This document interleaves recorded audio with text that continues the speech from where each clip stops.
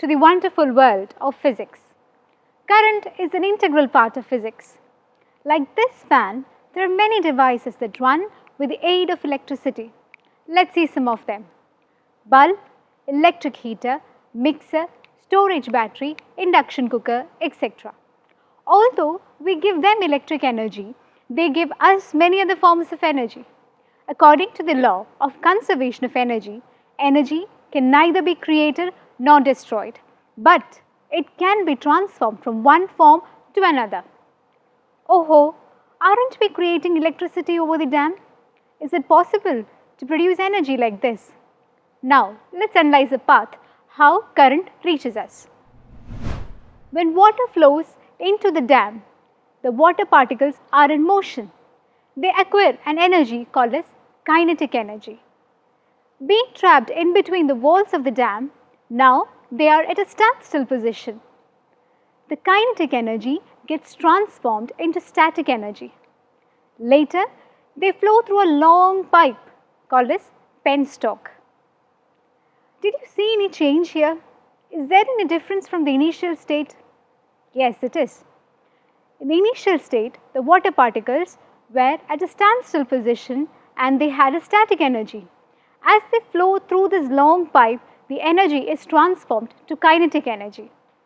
Later, this water rotates a turbine which is coupled to a generator. The kinetic energy of the flowing water rotates a turbine and converts to mechanical energy. And finally, we get the output as electricity. The main factor to be noted here is that the energy is transformed from one form to another. Now, let us see the uses of some equipments and how the energy transformation takes place. A bulb used to receive light. What does it do actually? It converts electric energy into light energy. The induction cooker that we use to cook food converts electric energy into heat energy. The storage battery used to store charges converts electric energy into chemical energy. Mixer used to grind food converts electric energy into mechanical energy. The fan used to receive air converts electric energy into mechanical energy. From this, it's clear that electric appliances are converting electric energy into many other forms of energy. Therefore, the conversion of an electric energy would be the actual output of the device. If so, the output of a bulb is light energy, of an iron box is heat energy, mixer, mechanical energy, fan, mechanical energy, battery, chemical energy, induction, heat energy. Now, let's learn more about the thermal or heat effect of electric current. Have you ever noticed an iron box, heater, soldering iron, etc.? These electric appliances that we use in our day-to-day life give out heat. How does this electric energy get transformed into heat energy? Here, a nichrome wire is connected to a 6-volt battery by using wire and a switch. When the switch is turned on, the current flows through the circuit. The nichrome wire starts heating up. According to the law of conservation of energy, electric energy is transformed into thermal or heat energy. Let's analyze the circuit. Where R is a resistance in the nichrome wire, the voltage between the resistance R can be measured with a voltmeter and the current in the circuit can be measured with an ammeter. Let's look at another thing which is much more familiar to us. Here, a pump pumps water to the top of a tank and returns back. This means that the water is constantly flowing. When the pump is turned on, here we measure the amount of water flowing per unit time. This same phenomena is used when an electric current or energy flows through a conductor.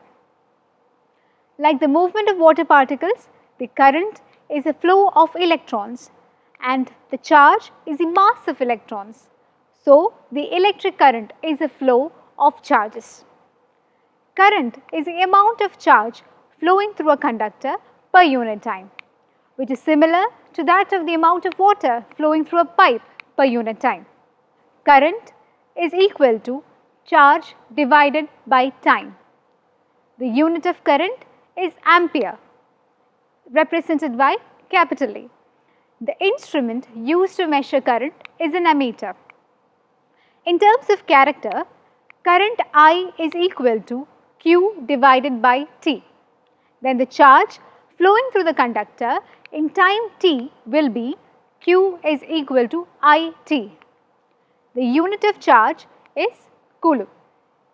Here, in the first case, the pump worked to deliver water from one place to another. Similarly, in a circuit, a cell carries charges from one place to another. This action is a potential difference. That is, the potential difference is the work done in order to move a charge from one place to another. A cell or a battery is a device used to make this potential difference in a circuit. Potential difference is equal to work done divided by charge. That is, V is equal to W divided by Q.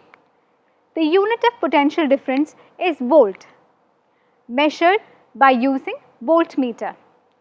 The unit of work done is joule and unit of charge is coulomb. Now, if you write it in the formula, we get V is equal to W divided by Q. In terms of unit, V is equal to J divided by C. Here the potential difference is 1 volt, when the work done is 1 joule and the charge is 1 coulomb. That is, the potential difference between 2 points will be 1 volt if 1 joule of work is done to move 1 coulomb of charge from one point to another. The potential difference is derived from the equation V is equal to W by Q. That is, W is equal to QV. W is the work required to move a coulomb charge from one point to another through a potential difference V. But since the current I is equal to Q divided by T, we can write Q is equal to IT.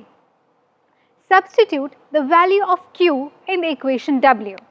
Then W is equal to ITV or W is equal to VIT. In a circuit with a nichrome resistor, the battery's electric energy is converted into heat energy, which means that the work done by the battery is converted into heat energy. So, we can replace the work done W with heat H. Then what would be the formula? W is already equal to VIT. By replacing it with the value of H, it becomes H is equal to VIT. Therefore, a heat is developed since the current is available in the circuit in accordance with the voltage applied. Moreover, we are yet to learn two other equations to find out heat. Enclaps.